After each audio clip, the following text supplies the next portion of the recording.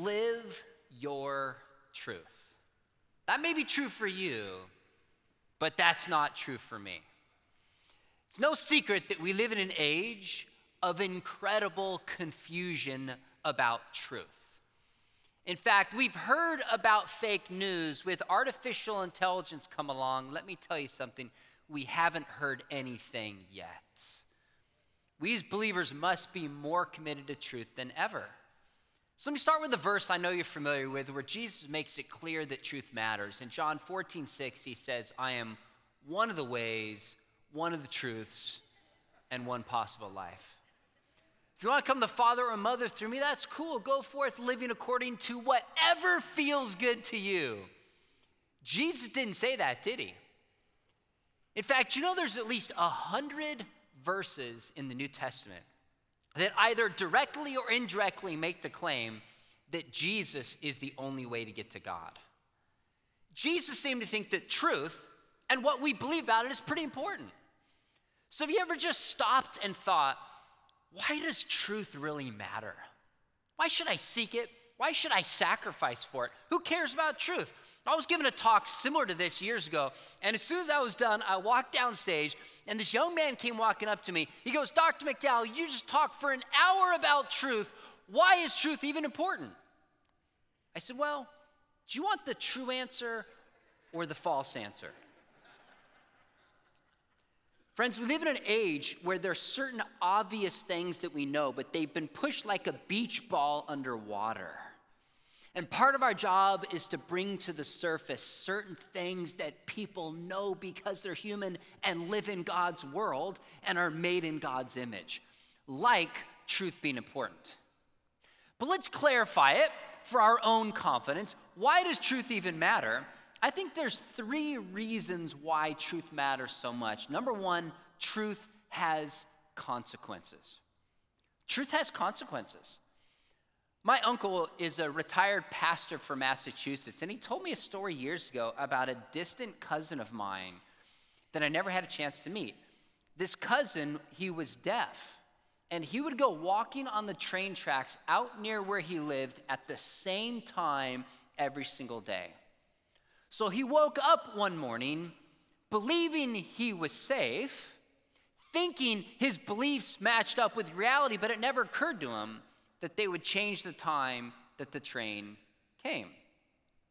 So walking there thinking his beliefs would lead to safety, they switched the times. The train came, he couldn't hear the warning, couldn't stop in time, and actually struck and killed my cousin, largely because he had false information. Friends, truth has consequences. Now, that's obviously a dramatic example, but I read a story not long ago about some teenagers who were driving through an intersection, didn't see a stop sign, and thought they could go, ran through it, and T-boned somebody. I mean, you ever just stopped and thought how many decisions day by day you make based on what you think is true? Okay, when is that conference? Where is that conference? Moment by moment, we're making decisions based on what we think is true. And when we get it wrong, there's consequences. This is in part why Hosea, the minor prophet, said, my people are destroyed for lack of knowledge. If you don't have truth in your finances, you'll wreck your finances. You don't have truth in a relationship, you'll wreck a relationship. In fact, if our country keeps suppressing truth, it's going to wreck our country and certainly our spiritual lives. Now, there's a second reason why truth is important. I'm going to ask you to close your eyes where you're at. Close your eyes. Now, with your eyes closed, point the direction you think is north. Keep your eyes closed. You got to go on a journey. Point the direction you think is north. Now, keep your hands pointed, open up your eyes, and look around. This group right here has somebody pointing at least every single direction. Now, I am severely directionally challenged, but I can tell you one thing, despite how some of you pointed, north is not straight up. Now, if you're trying to get to, say, Georgia, and you're confused about the direction of north, you're going to get lost. But what might you have that will help you figure out what direction is north? A compass or the app on your smartphone, right? Interestingly enough, what compasses do is they tell us true north, and then we know how to orient our lives once we have correct information. You see, truth is a compass for life. Truth not only keeps us from consequences, but it helps direct us positively what choices and what direction we should go. A number of years ago, somebody really important in my life, something happened to him. I don't want to mention who it was because I'd never want to embarrass the woman who birthed me. Now, my mom has given me permission to share the story, but a few years ago, she got a new email account and decided to set it up herself. And one of the first instructions that came up on the screen said, close all the windows. My mom, my own flesh and blood, literally got up from her chair, walked around the house, and closed all the windows in the house. You're laughing and chuckling either because you get the joke or you've done it too, let's be honest. You know a computer has been designed by somebody very smart to function a certain way, right? But when we're confused about the design and truth of a computer, what happens? Embarrassment, frustration, and let's face it, sometimes anger. If something has been designed, there's a purpose for it, and there's a truth built into it. And we have to understand that purpose to know how we should use it. You know, it's really interesting to me. The first thing we learn about God in the Bible is not that God is holy, not that God is love or just, but in the beginning, God created. The first thing we're explicitly told about God is that God is a creator. Why? First off, you and I are not an accident, but this is a purposeful world that God has made. Like a computer, but to the nth degree, we're only free when we understand that purpose, discover that truth, and then live according to it. That's in part why Jesus said, you shall know the truth, and the truth shall set you free. Lies bring slavery. It's truth that brings freedom. I think one of the biggest lies facing all of us, in particular the next generation, is about freedom. That freedom is doing whatever you want without restraint. Friends, that's not freedom. Real freedom is orienting our lives around reality. Real freedom is understanding God's design, truth built into the world, and then living according to it. That's why truth matters. It was G.K. Chesterton who said, look, you can free a camel from the zoo, but don't free it from its hump. Having a hump is in part what it means to be a camel. We got to discover what something is first, and then we know how it should live and how it should operate. That's why truth matters. If there is a God who has made us, we are only free when we know that truth and we orient our lives to his truth. That's why truth is like a compass for life. Now, there's a third reason why truth matters, and it's because believing is not enough. What do you mean believing is not enough? Nothing is true because you believe it. Don't believe me? You know how many times I believed I was 6'10" and in the NBA? I'm only 6'8". On this stage. I believe there's $1 million in my wallet. It doesn't matter how much I believe that. It's not there. By the way, even if it were there, my great state of California would take most of it anyways. Reality is disgustingly indifferent to what we believe about it. Nothing is true because we believe it. By the way, you can have your own beliefs, but you cannot have your own truth. You can have your own beliefs, but you cannot have your own truth, because nothing is true simply because we believe it. Now, one thing we actually haven't done yet is define the word truth. I actually spent a lot of time with my students helping them define words. What is love? Everybody's talking about justice today, but few people can actually give me an intelligent definition of justice. Well, what is truth? What is truth? I'm going to give you a simple definition, and then we'll unpack it a little bit. It's what's called the correspondence theory of truth.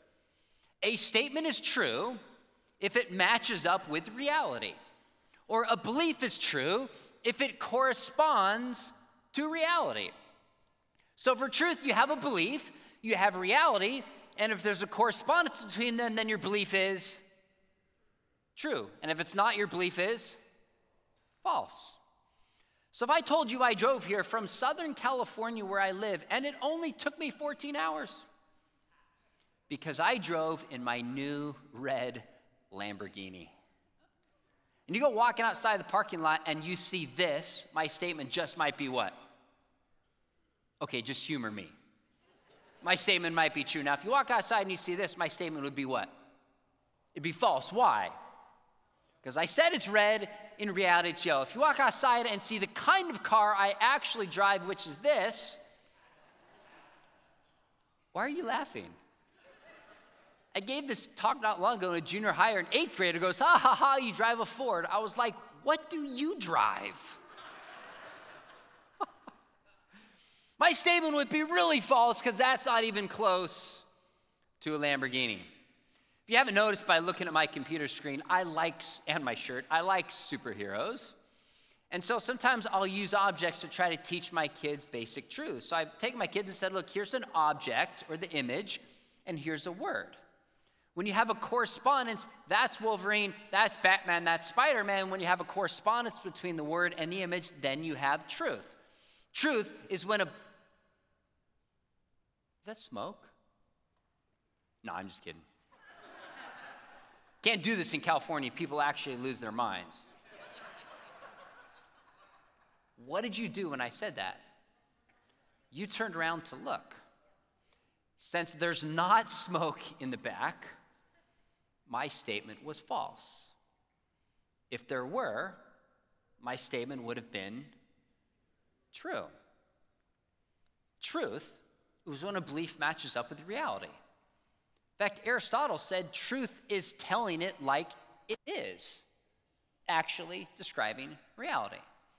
Now, my guess is some of you might be sitting there going, you know what? I'm not sure I remember from Philosophy 101 the definition corresponds theory of truth. But Sean, this seems pretty obvious.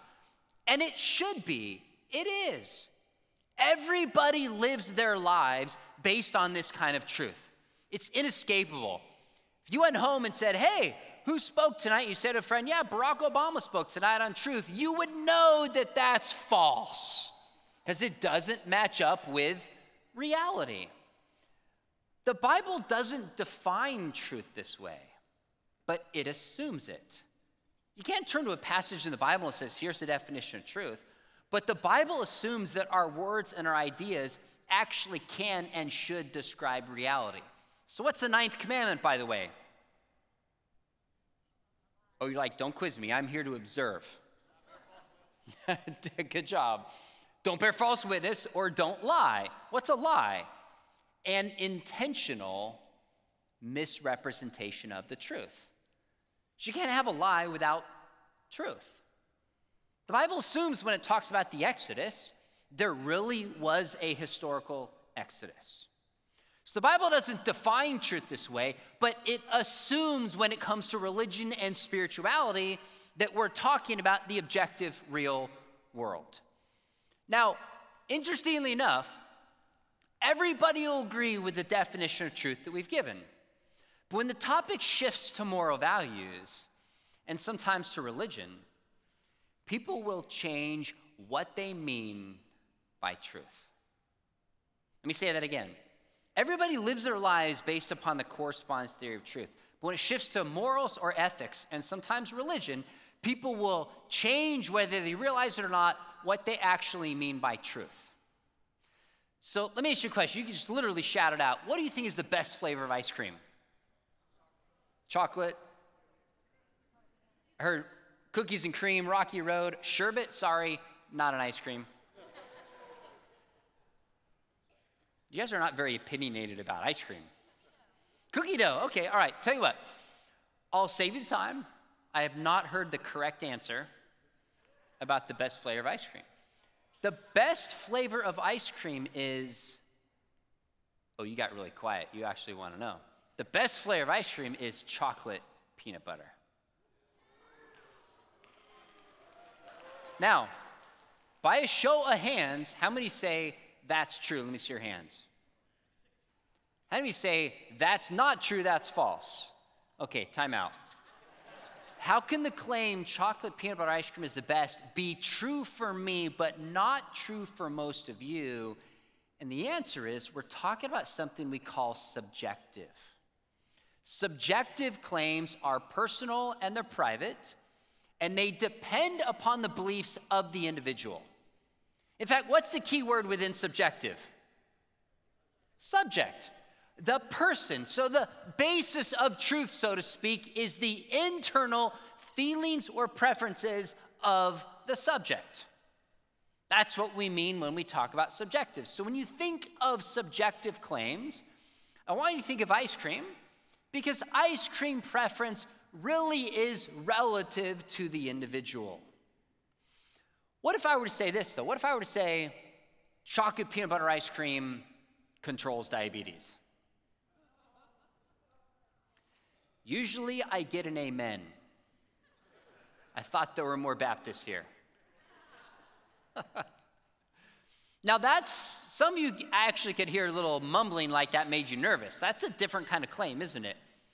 Chocolate peanut butter ice cream is the best. It's a subjective claim. When I say chocolate peanut butter ice cream controls diabetes, now we're talking about a claim about the real world, aren't we? This is a claim we call objective. These are claims about the mind-independent world. And you might say, these claims are not about the subject, they're about what? The object. Good. So maybe this would help. If I had a big scoop of ice cream here and I said, this is delicious, is that really about the ice cream or is it about my experience of the ice cream? My experience, right? It's my preferences. If I said this is 30 grams, what's that about? That's about the object, the ice cream. So when you think of objective claims, I want you to think of insulin, because insulin actually helps control diabetes. Now I'm going to ask you nice folks to participate here with me in a minute by shouting out as loud as you can or want to one of two things. If I put a subjective claim up on the screen, I want you to shout out ice cream. If I put an objective claim up on the screen, I'm going to ask you to shout out insulin. That's it. Now, very importantly, I'm not asking you if these claims are true or if they're false. I'm simply asking, what kind of claim are they? Subjective claim, shout out. Objective claim, shout out. All right, you got it. Here we go. Coke tastes better than Pepsi. Okay, good. Even if you don't like Coke or Pepsi, and you're like, I'd rather have coffee or tea, you know that is still a preference claim. That's a subjective claim. How about this one? Diet Coke has fewer calories than regular Coke. Okay, insulin, good. Now we're talking about the soda itself and a property it has, or at least allegedly has. Now we're talking about the object. Okay, good. Ice cream or insulin, 2 + 2 = 4. Okay, good. I'm not sure I've had a single person shout out ice cream for math, although they're trying to change it in my state once again, but I digress. If there's anything that we know deals with the objective, mind-independent world, it's math. So you're right. Ice cream or insulin, Hawaii is the most beautiful vacation spot on earth. Ice cream, okay, good. We all know it's Southern California. By the way, I don't have this up there, but if I wrote a rose is beautiful, I think that's insulin. I think if you don't think a rose is beautiful, you are just as mistaken as if you think 2 + 2 = 5. I'm dead serious. Beauty is objective in the world because God is beautiful. It's built into his character. But I digress. Ice cream or insulin? George Washington was the first president of the United States. Insulin, okay, good. Now what discipline are we talking about with this? History, okay, good.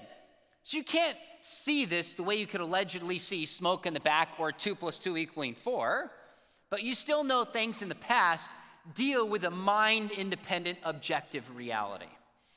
All right, ice cream or insulin, action movies are more enjoyable than romances.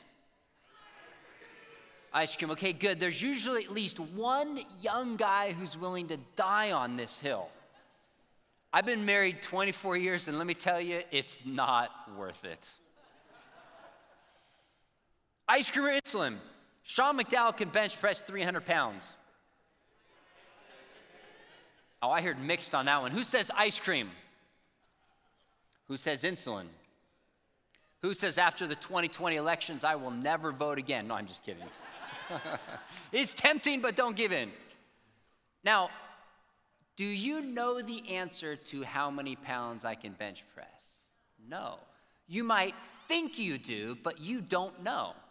Now remember, I'm not asking you if this is true or false. I'm simply asking you, what kind of claim is this?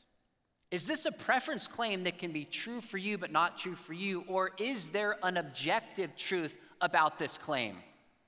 There's a truth about it, and your beliefs won't change it. This is not a subjective claim. Don't confuse not knowing if something is true or false with it moving from objective to subjective. There can be a lot of objective claims that we might not be able to know if it's true or false. For example, if I said Abraham Lincoln spit in a puddle on a certain year, we could probably never know if that's true or false, but either it's true or false. Our beliefs don't change that reality. Or if I said there's 50 quadrillion, zillion atoms in the universe, that's about the universe. We can never test that this side of heaven, but that is still a claim about the object. This is about the object. In this case, it happens to be me. Some of you are thinking, okay, I get it, but yeah, can you do it? Here's the deal. I used to care before I turned 40. Now I just want to stay alive. Ice cream or insulin? Earth is the center of the solar system. Oh, you paused. Why? Because it's false. Right? Can you have a false insulin claim? Of course. I think all of you got it. If I said 2 + 2 = 5, that's an insulin claim, but it's false. If I said George Washington was the 20th president of the United States, that's about the presidency and George Washington, but it's false. So far, you've told me that mathematical claims and historical claims and scientific claims are like insulin. I want everybody to vote on this one. Ice cream or insulin, abortion is wrong.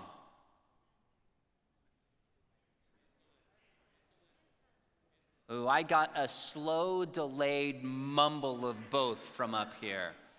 Now, is that a scientific claim? No. It's not a historical claim. That is a moral claim. Are moral claims all like ice cream, matters of preferences, or are they more like insulin that deal with the objective real world? Do you understand the question? Now let's imagine for a minute that all moral issues were like ice cream. Could you ever judge anyone for doing anything morally wrong? No. If morality is like ice cream, then calling anything immoral is like when you laughed at me when I said chocolate peanut butter ice cream is objectively the best.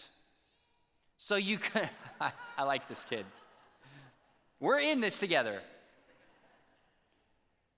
Now, look, I had a discussion with a fellow years ago, and we were talking about the issue of abortion, and he said, if you don't like abortion, don't have one. I said, sorry to point out the obvious, but I can't. I actually think, just for the record, that sarcasm is a spiritual gift. It's the 6th love language. My wife's not convinced, but I'm there. I said, sorry, but I can't. But notice what he said, if you don't like abortion, don't have one. You realize what he did? He moved the question of the morality of abortion to a matter of tastes. Well, if you don't like abortion, don't have one. If you don't like chicken, get the fish. If you don't like coffee, get tea. I said, I got a question for you. Are you against slavery? And he looked at like I'm crazy, and he said, of course. I said, well, then if you don't like slavery, don't own a slave. Let me ask you a question. Are we against slavery because we don't like it?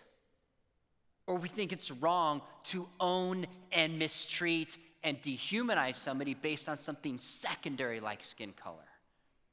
Friends, if you say morality is like ice cream, you can't judge sexism, racism, genocide, or any other immoral act as being wrong. If morality is like ice cream. See, people will tell you, and I've had people tell me that they think morality is subjective and it's relative. I never believe them. Why? Well, number one, Romans chapter 2 tells us even people without the law know the law because it's written where? On their hearts, their consciences. We know there's right and wrong. In fact, my dad said to me one time, he goes, son, you know what someone believes about morality? Not by what people say, not by what they do, but by how they want to be treated. People break a promise to you, but the moment you break a promise to them, they will cry foul. Frank Turk said, you know someone's views about morality not by their actions, but by their reactions. I tell my students, I teach full-time at Biola University, but I've taught a high school class, part-time or full-time, 21 years. And recently I was having this conversation with my students. I said, look, if somebody tells you there's no such thing as right and wrong, cut in front of them in line. What are they going to say? Hey, that's not right. That's not fair. As if there's some moral standard we're all bound to follow. Friends, we know there's right and we know there's wrong. By the way, if morality is subjective, that completely undermines the gospel because there's no reason why Jesus even had to die. A number of years ago, my students, when I was teaching high school full-time, came into me after school. They're like, Mr. McDowell, at the public school about 2 miles down the road, they had this free-thinking atheist agnostic club meeting, and 100 students showed up to hear about, that there's no God.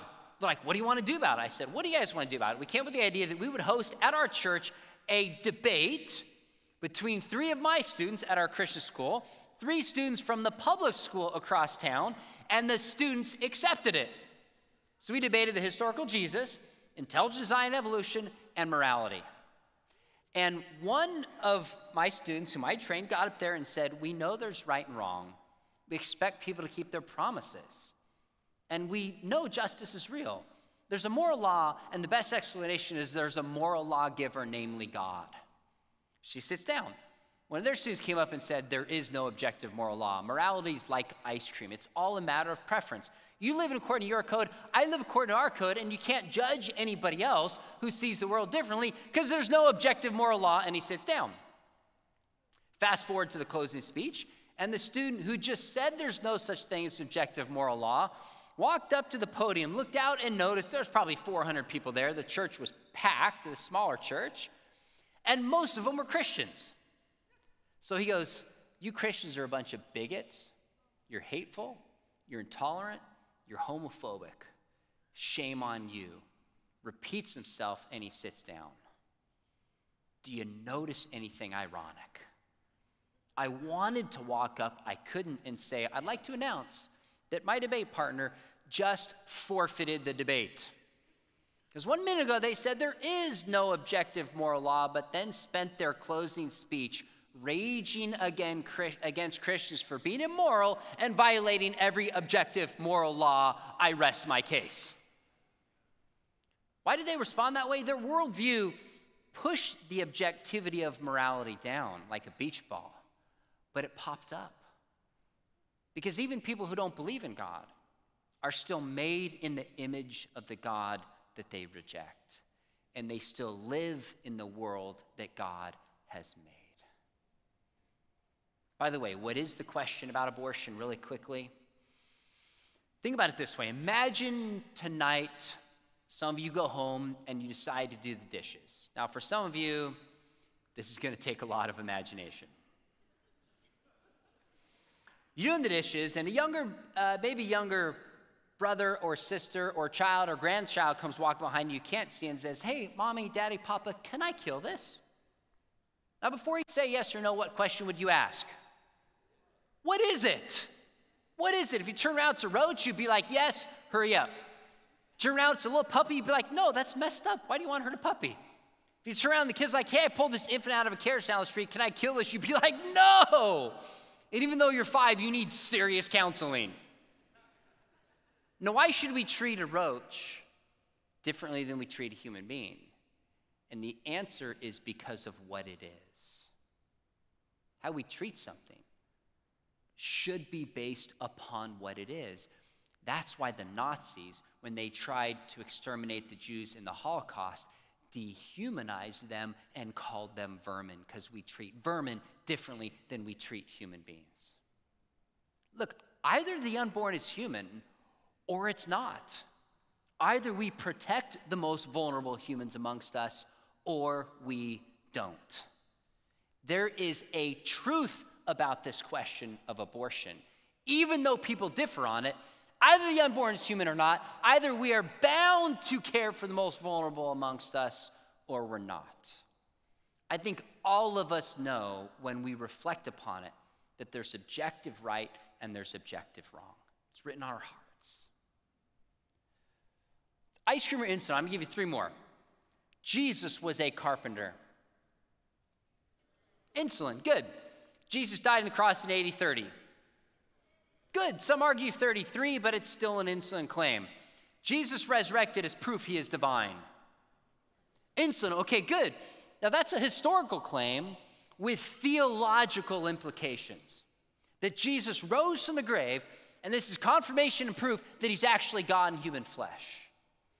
Now let's take a step back and clarify so we're on the same page with this. I hope all of you realize that nobody dies and goes to hell just because they don't believe in Jesus. You realize that, right? Nobody dies and goes to hell just because they don't believe in Jesus. People die and go to hell because of a rebellion against their Creator, because of a moral virus the Bible calls sin. And to say that Buddha or Krishna or any other religious figure can pay for my sins is like saying chocolate peanut butter ice cream controls diabetes. It doesn't work in the objective, real world. Now, why is this important? 2 of the biggest virtues preached to this generation are diversity and inclusiveness. And yet Jesus comes along and says, I am the only way to get to God. That sounds kind of exclusive. In an age of inclusiveness, how can you say Jesus is the only way? Well, there's a somewhat simple answer to this. Jesus is the only way to God because Jesus is the only one who fixed the problem that separates us from God. The problem is sin. And Jesus lived a sinless life and paid the price for us we couldn't pay ourselves. Look, if your car runs out of gas, it doesn't do any good to rotate the tires. It doesn't do any good to get new spark plugs or spend $4,000 on a new transmission or plug it in with an EV and try to give it power. If it's out of gas, you got to identify the problem and fix the problem accordingly. The heart of the problem is the problem of the heart.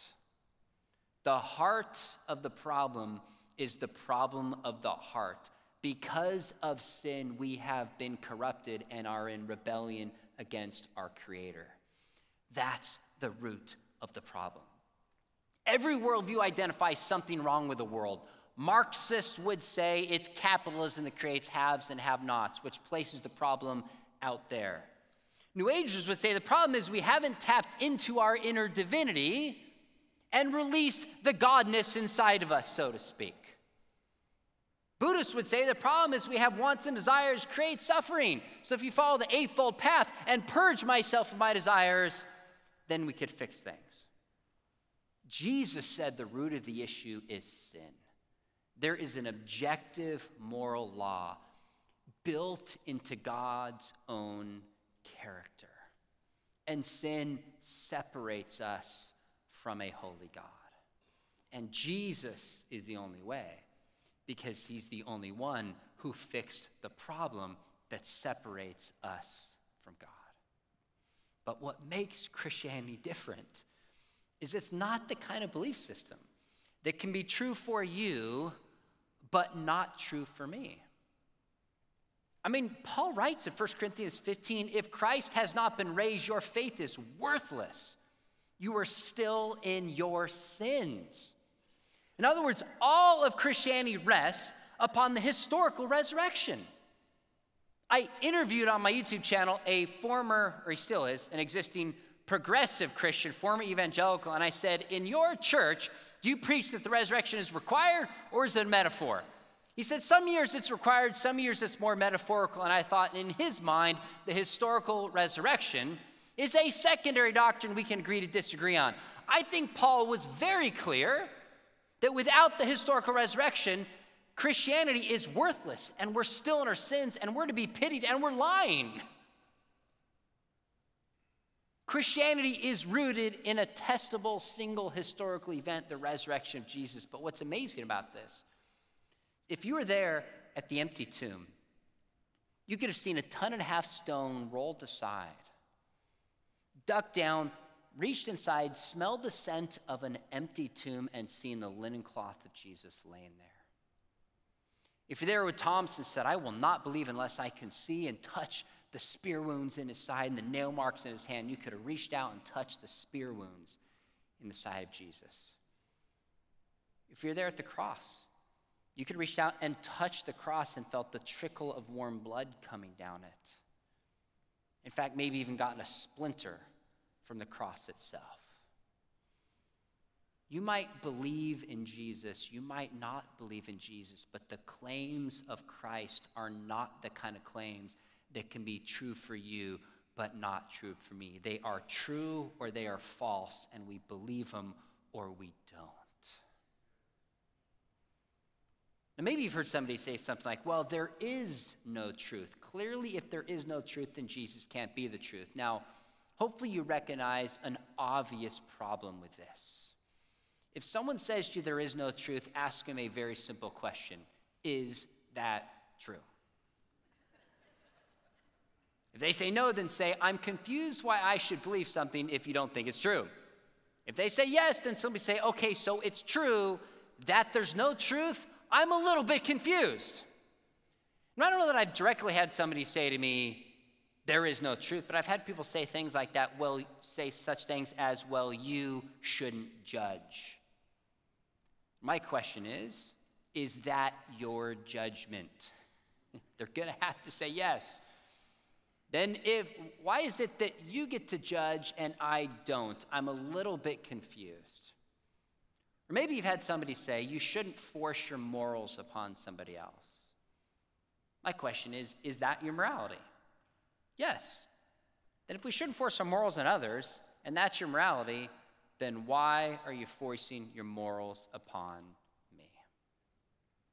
We know there's such a thing as truth. It's written on our hearts, and we know that it's important. Maybe you heard this one, sincerity is more important than truth. Now there's an obvious response to this one, is that people can be sincerely what? Wrong. And ironically, you can be insincerely right. You can be sincerely wrong, sincerely wrong and sincerely right, insincerely wrong and insincerely right. Sincerity has nothing to do with whether something is true or false. How about this one? Isn't it arrogant to think that you are right? I was having a conversation with a fellow, former Ivy League professor, and he goes, wow, Sean, you really think Christianity is true? That is arrogant.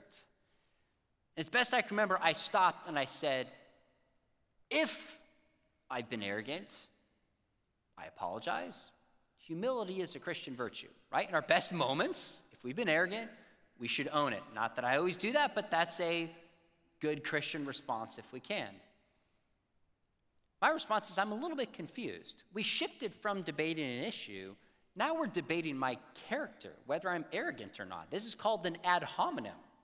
What does my alleged arrogance have to do with whether I'm right or I'm wrong? It's an ad hominem attack. You can be arrogant and right, you can be arrogant and wrong. You can be humble and right, you can be humble and wrong. Now, is there a connection between humility and knowing truth? Yeah. The fear of the Lord is the beginning of wisdom. But this attacks the person rather than the issue. And how about this one here? But it feels true to me. That's where we've shifted as a culture. In many ways, we've shifted from truth is something we discover outside and conform our lives to truth is something we look within and affirm internally. As we've had this shift over the last 10, 15, 20 years, where now my identity is rooted in how I feel, I don't think it's coincidence that we have seen mental illness and anxiety and depression increase at the same time. Our feelings are not meant to ground our own identity. It's knowing truth that sets us free.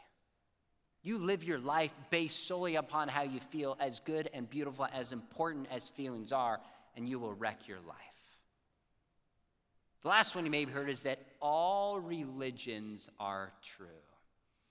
About 50% of Gen Zers or so, and this is really true for all generations, would say, well, Jesus is my Savior, Jesus is my truth, but others might have a different truth, might have another way to get to God. Can all religions really be true? By the way, when someone says all religions are really true, I think they've shifted the conversation about religion not to really what is objectively true, but they're looking at religion in terms of religion just helps people cope, gives them community, and gives them meaning. That's the lens through which when somebody says all religions are true, I think they're approaching it without even realizing it. But can all religions be true? I'm going to put a simple chart up here. This might be helpful to you. I'll leave it up for a minute. I took the top 5 religions, Buddhism, Hinduism, Judaism, Islam, and Christianity, and just listed their view of God, salvation, and other religions. Buddhists, there is no personal God. Hindus, many gods. Some would say 330 million gods. Others would say, well, it's one God, but many forms. Jews, one God, Yahweh. Muslims, one God, Allah. Christians, one God who exists eternally as 3 persons. Now, can all those be false? Sure. Can they all be true? No. All religions could be false, but they can't possibly all be true. All religions could be false, but they can't possibly all be true. Jesus didn't say, hey, I'm one of the ways, one of the truths, and one life. He said, if it feels good, do it. That is not what Jesus said. He said, I'm the way, the truth, and the life. No one comes to the Father but by me. Now, what we haven't done is walk through how we show and we demonstrate that Christianity is true. I'm convinced that it's 2 things.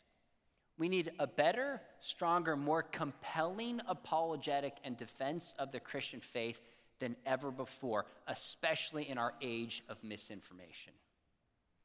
But we also need to be what I call agents of grace in people's lives. In our cancel culture, which is worldwide now, which says if you make a mistake, we're going to cancel you. You know what cancel culture lacks? Grace and forgiveness. That's at the root of Christianity, is that you don't earn salvation. It's a gift of grace. In our age, friends, we need truth, and we can't compromise it. But we need love and grace so the world can see something different in our lives. And I know that's exactly what Tim Tebow was talking about this afternoon. Jesus came in grace, and he came in truth. The reality is we have a broken world today, and it's relationships that many times gives us the opportunity to speak truth into people's lives. You know what's fascinating about Christianity is God has communicated with us in many different ways, hasn't he? Through creation, through conscience, prophets, angels, the Bible, but the ultimate revelation of God is in the person of Jesus himself. God's ultimate communication is relational. That's why in his letter to 1 Thessalonians, Paul says, we not only gave you the gospel, but we gave you our very own lives. If you want to be an ambassador for Christ today and make a difference, don't compromise truth. It's the truth that brings freedom. But lean in with love and graciousness and kindness in our broken, hurting, cancel culture. That gets many people's attention, and so we can speak truth into their lives. Amen? If it's helpful to you, I try to model this all the time. I just had an atheist on earlier this week. We had a civil conversation. I really want to mentor and model people how in our cancel culture, you can have conversations across differences. Imagine if people thought this thought, their lives were broken, and their next thought was, I just need to find a Christian because a Christian will listen to me and love me. Can you imagine that?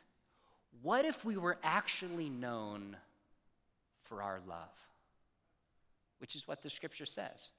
I'm not going to pretend that I have this figured out and I'm the model of doing it, but I can tell you this is something I'm leaning in and trying to do and encouraging others to do. So if you are on YouTube, one thing I try to do is just model these kinds of conversations regularly. That's one way you can track. Each week I'm putting up apologetic videos. I just interviewed somebody on near-death experiences. I haven't posted it yet. Absolutely brilliant, the evidence for life after death from near-death experiences. There's evidence coming out for the Bible regularly, but also having a lot of conversations with people who see the world differently. Friends, we can do this. It's not that hard. Hopefully that would be a tool that would help you out. I'm going to sneak to the back. Would love to say hi, answer a question, shake your hand, sign a book if that's helpful. But thanks so much for allowing me to share tonight. God bless.